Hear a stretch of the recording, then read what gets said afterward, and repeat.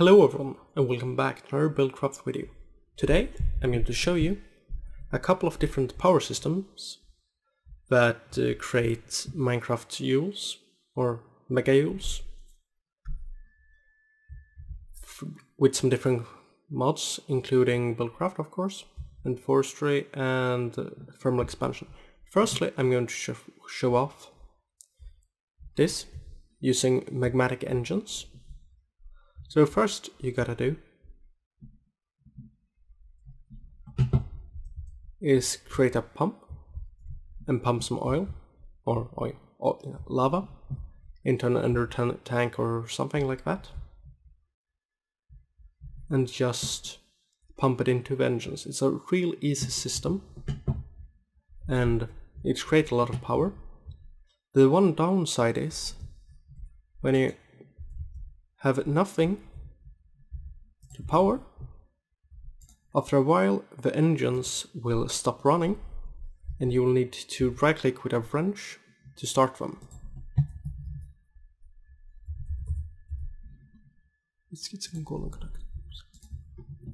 And they create 4 Minecraft joules per tick. So that's the easy way. Here's another way, it's with regular Buildcraft. So firstly, you'll need to collect oil instead of lava, like in that system.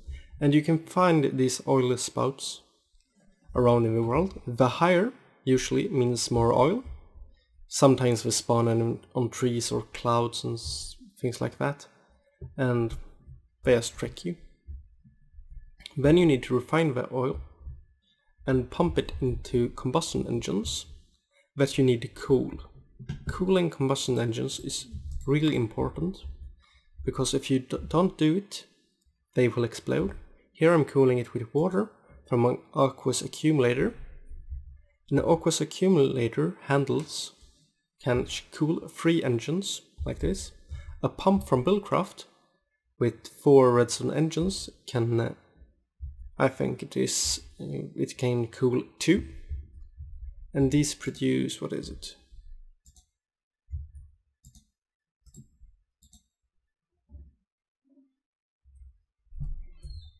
6 MJ per tick. So we create the most power per engine, I think, or at least of those I have shown now. But those ain't renewable. But this is. So firstly, you will need a tree farm of some kind. And then you will need to sort all the saplings into a fermenter. And this is using forestry, by the way, where you will need to supply it with fertilizer and water. Water is just aqueous accumulator, and your sorting system can provide it with fertilizer. And then you will need a still to make biofuel. And you can run biofuel in biogas engines that will need a little bit of lava to start up, and they will create 5 Minecraft joules per tick, or in a combustion engines where they will create 4. But I think the fuel lasts a lot longer in a combustion engine instead of a biogas engine. So if you want energy fast, you will need these engines. If you want it to last longer, if you have less saplings, you will need these. Here is a system that's pretty cheap. You only need more basic resources. And it's just normal Stirling engines, but it gets filled by coal here. Most people use Stirling engines in the beginning, and some just want to keep building them. I don't recommend this system, but you might use it. And here's I think is the most powerful system that's pretty easy to build.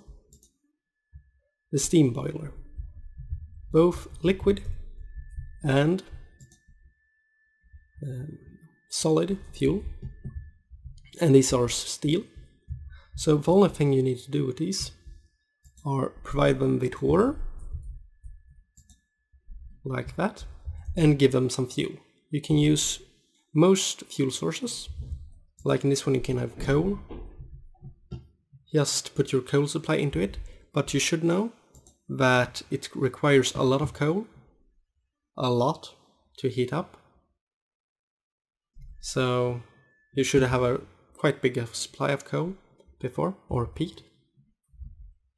And here you can put it in fuel, and you can pipe it in or use barrels like I'm doing right now, just for show. And of course you can create that fuel like this, or like this. If you have any questions about any specific of these systems, I could make a separate video about it and explain in detail how to make it.